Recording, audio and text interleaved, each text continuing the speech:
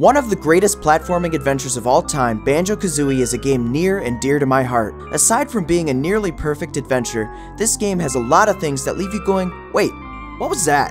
Playing through this as many times as I have opened up a plethora, yeah that's right, a plethora of mysteries. So here are some of the questions and thoughts I have that maybe you've never thought about, or maybe you have.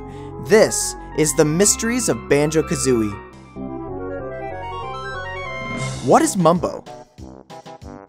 Mumbo Jumbo, best shaman in-game, is your magical friend who transforms you into whatever creature the level demands. Looking at Mumbo, you can't help but wonder a few things, like, why is his skin pink? Is his face a skull, or is it a mask? Well, according to the Banjo Kazooie manual, Mumbo's face has been transformed by his former student, Gruntilda. Yeah, that's right, Gruntilda was Mumbo's student. She transformed his face into a skull mask of horror until the day she is overthrown. So I guess technically she's never actually been overthrown, since he still has his skull face in Tooty and Nuts and Bolts. But it begs the question, what does Mumbo look like under his mask? It's stated his body was originally a Jinjo body in the design phase, but he's not actually a Jinjo. I guess we'll never truly know until Gruntilda is officially overthrown. But for now, we do have a representation of what he might look like under the mask. Bottles, martial arts master. Come on, I can't be the only one to wonder why Bottles seems to know and teach Banjo and Kazooie moves. Like, how does he know how to fly, let alone successfully teach Kazooie? I guess for Banjo, having claw attacks and a few other things would make sense since, you know, he has those. But flying? Eggs? Any bird-based move at all? He's either super creative, or he may in fact be the Dragon Warrior. Kazooie's eggs. Now here's the question. Kazooie having eggs isn't a big deal, but the fact Kazooie can either shoot him out her rear end or shoot him out of her mouth? How does that work?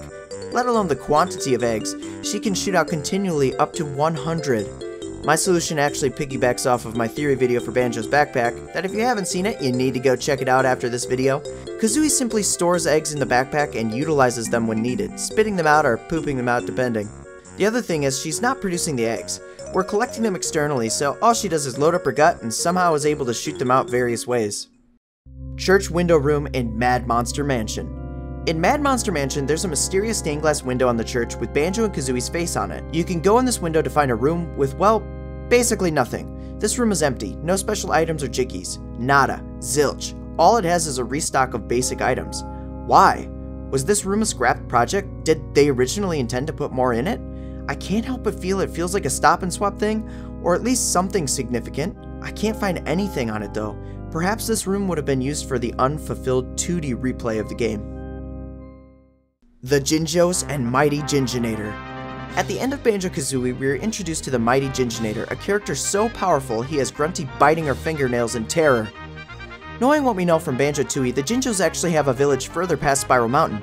So why are the Jinjos in Grunty's lair in the first place? And what is the Jinjonator doing here? In Grunty's Revenge, we get some hints that perhaps Grunty took over a previously Jinjo castle or temple, due to the head of King Jingling statue being seen. I believe that when Grunty took over, the Jinjos scattered throughout the worlds to search for their ultimate weapon. It was located somewhere in the lair, only to finally find the location of the Jinjos' ultimate advancement at the top of Grunty's tower, a place they didn't dare venture to on their own. I believe that once Grunty was defeated, she was not only filled with hatred for Banjo and Kazooie, but never wanted to be in that situation fighting an advanced machine like that without a defense ever again. This is where she started Grunty Industries and built heavy machinery like the Hague 1, and also built Minji Jango, who does seem to reflect some similar traits to the Jinjonator. So the Mighty Jinjonator was advanced Jinjo technology ultimately the Jinjos had been searching for to defeat Grunty. Who's building the treehouse? In Click-Clack Wood, throughout the season changes, you can find a treehouse being built, every season having just a bit more of the treehouse until finally it's finished in the fall, and then further boarded up for winter. But whose treehouse is this? Who's building it? We never see any character associated with it, Nabnut being probably the closest to it, but he already has his own tree home. Who could this be? Do you have any theories? What's eating our feet? In Bubblegloop Swamp, you have swamp water you need the wading boots or a transformation to walk through.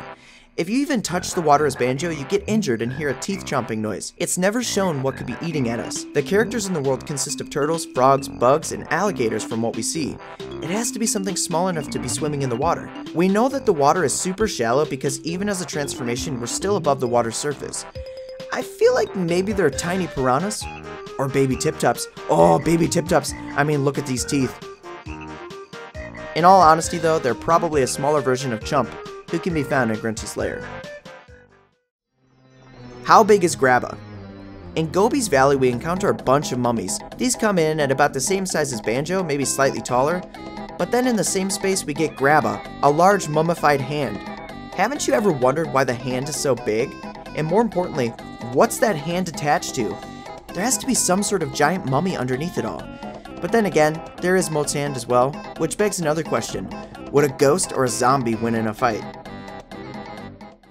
Where does Tooty live? Tooty we see at the beginning running around outside Banjo's house in Spiral Mountain. It's assumed she lives with him. But if we go inside Banjo's house, he's only got one bed. Where does Tooty sleep then? Don't tell me Banjo's selfish enough to make her sleep in the chair. Does Tooty live somewhere else entirely? This could very well be the case. Perhaps she was just visiting Banjo and actually lives somewhere else. Like, maybe the Northern Cremisphere with the rest of her kind? Naughty from Donkey Kong Country. We have another potential DK crossover here. In Click-Clack Wood, we meet a friendly NPC named Naughty, who's just trying to get into his house. You'll notice Naughty looks very similar to a certain DK enemy. Coincidence? I think not! Naughty was sick of fighting Kongs and wanted to settle down, so he made his way over to Click-Clack Wood. Or at least, that's what I think. But what do you think?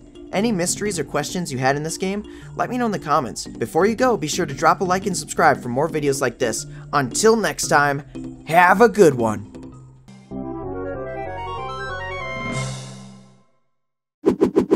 Jiggylookback!